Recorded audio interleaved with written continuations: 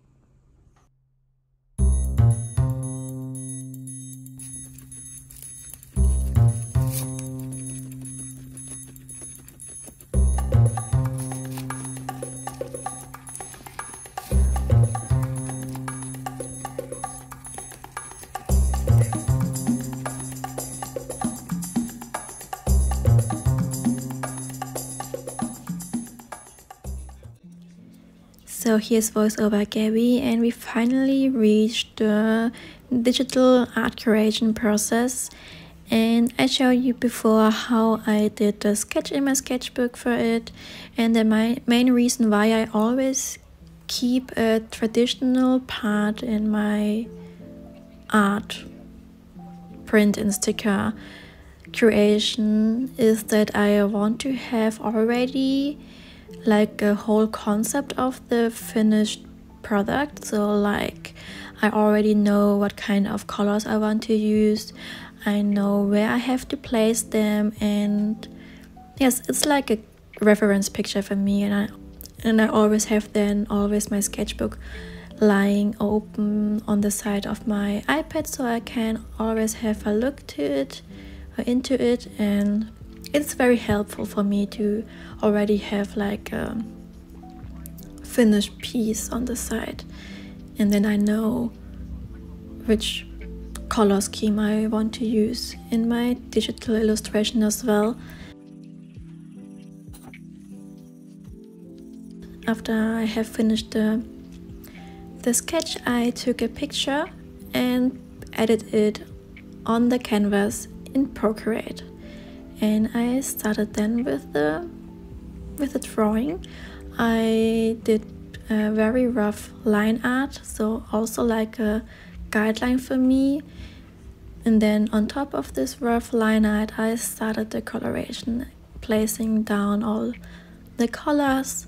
And I use mostly for my digital illustration brushes with a lot of texture, because I really love this look of it. I try always to transfer the vibe of the traditional artwork also to my digital illustration as well.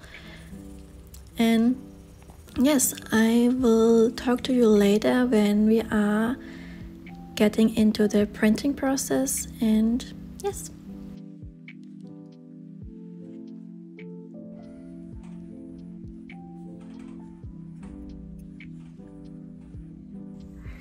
So the illustration is done. I'm very happy with it. I really like the colors. It's not the same like here in the sketch. It's a little bit different because I have also to keep in mind that I use for the sketch in my sketchbook also some neon colors, and it is not possible to print them later, so I have to pick up a little bit a different color scheme. So that's why the colors are a little bit different, but I really like all the little details and also the texture of the brushes from Procreate that I used for this illustration. And I also really like the colors in this big cloud, a little bit of pink and yellow and also lavender or purple. It looks very dreamy, and I'm very excited to see in the end the final printed stickers and art prints. So the next step is to export the files from Procreate to my PC, and there I will work with InDesign and also with the Cricut app, so I can print them, and I will show you what kind of settings I will use for it and what I do for the art print. So the digital illustration is finished. The next part that I did is to save it like a PNG file, and then I opened InDesign and also a file in the size A4 and added there 2 A5 files, so that I have 2 art prints on one paper. And then I press Ctrl P, so I open the window for printing. Here you can see in the export Adobe PDF, I don't do anything. I leave all the settings how they are already. And what I change is then in the printing setting, I use setup, and then a second window will open. It's sadly in German. I thought I had changed the language from my PC on English, but maybe not all applications have accepted it, so but I hope I can explain it a little bit, and I will add the translation on the screen when I don't find the right words. So after you have clicked into setup, a second window will open, as I said, and then I use for the paper the Epson matte, and then for the quality of the printing I pick up strong. Then I will go to other options and go to color correction, and I will click on benutzerdefiniert. The English translation will be on the screen, and then you will find the options to do some color correction as well, and also to pick up the color mode that you want to use. I use for my stickers and prints Epson Vivid, and then I also adjust a little bit the colors. I add 10 plus to cyan and to yellow. Magenta will be at 0, and then I start the printing. And keep in mind that you have to use the right side of paper, the front side. Not like me, I did a mistake with the first print and I used the wrong side.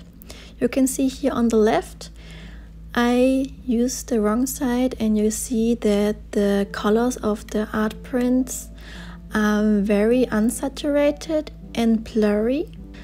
But then on the right side you can see the right one. It's such a huge difference, I would say. You can see how the colors pop and also how defined the lines of the illustration are. So keep that in mind. And then I start to cut the art prints in the right size.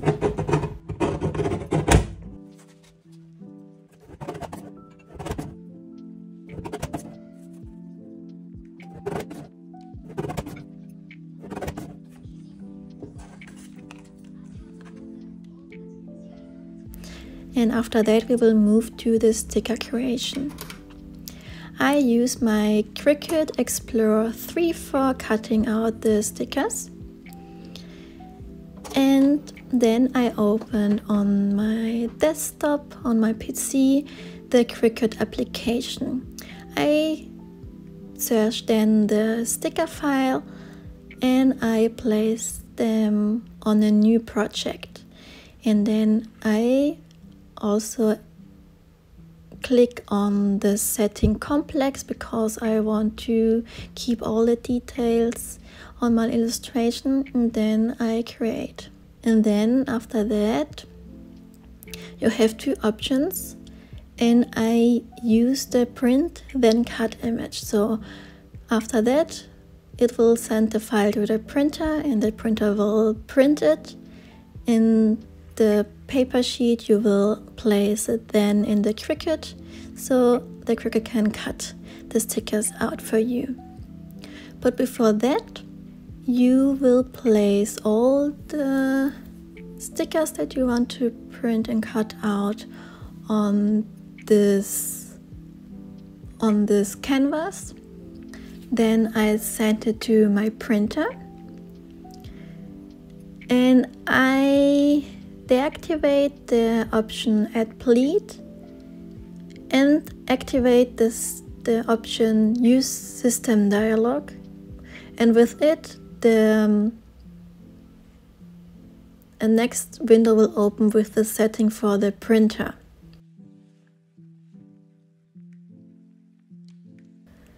So for the sticker I use the Epson Photo Quality inkjet paper, or sometimes also the glossy paper. It depends what kind of sticker paper I used at the moment. And after that I go also to the color correction settings and I use there the Adobe setting, and then I reduce a little bit of magenta because the sticker paper, I don't know, with it the illustration turned out more pinkish, more reddish. And this is all what I do in the printing. So after you have the settings for the printing, you will move on to the base material in Cricut. I used there the printable waterproof sticker set in white, and then for the pressure for the plate I use default. But sometimes I have to use a more stronger pressure because, so it depends also how thick your stickers are, because in my case I use also a self-adhesive laminate sheet on top of my sticker paper, so it's more protected. So sometimes I need to do a strong pressure or to cut them twice. So then after the printing, you place the sticker sheet on this light grip mat from Cricut or your cutting machine, and then I start to place on top the adhesive laminate sheet, and I will say take your time with it because I have to do it 3 times. In my first try it was all okay with the laminate sheet, but I did the wrong setting for cutting. It wasn't cutting through all the layers of the paper of the sticker, so you will see that I had to cut it again, and I don't know what was wrong, but it didn't work out, so I have to cut them later with a scissor because I don't want to waste the stickers. So in my second try I totally messed up with the laminate sheet. I was very under stress, I don't know, maybe because I was filming and doing different things at the same time, so it was a mess. It was very stressful time. It didn't work out like I wanted to be. I wanted to do this process very quick and finish all the stickers and move on with the next step that I have to do. I don't know why I have so much trouble to do them. In the last month for March, I don't had any problems with the sticker creation. I was so happy with the result. It was so quickly done, but this time I don't know, it was like a nightmare for me.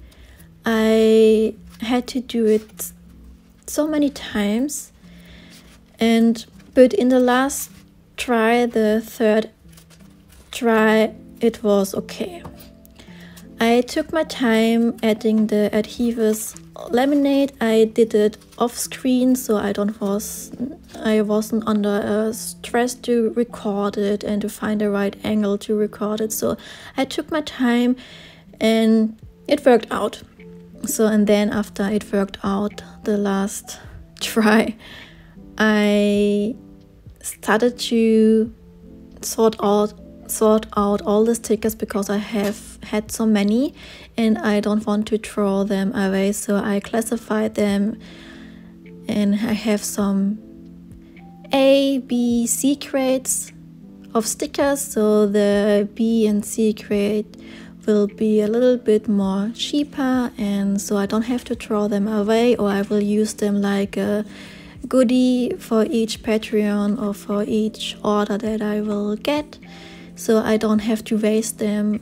So as you have noticed, this whole process of art print and sticker creation is a whole process of try and error, from the sketching part to the digital illustration, and then to print, and also to find the right settings and the papers.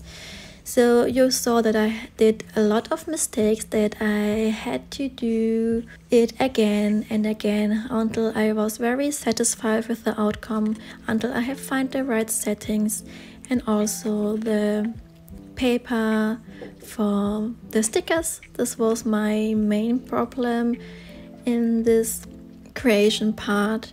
So I hope this video was kind of helpful for you, that you have insight how the creation is done, which kind of step you have to keep in mind for your own creation. I also have in the info box down below all the art supplies that I have used here. Maybe you want to try them out as well. And if you like this video, don't forget to subscribe and leave a thumb up. And in the end, you can see the final result. I'm very happy with the outcome. And if you want to get them in your own collection, you can join Patreon and receive the sticker, the art print, or both together as a bundle until the end of April. And I will be very happy to see you on Patreon as well, and I will be very grateful as well if you can support my art journey. And then until then, the next video, please stay safe and healthy, and bye bye.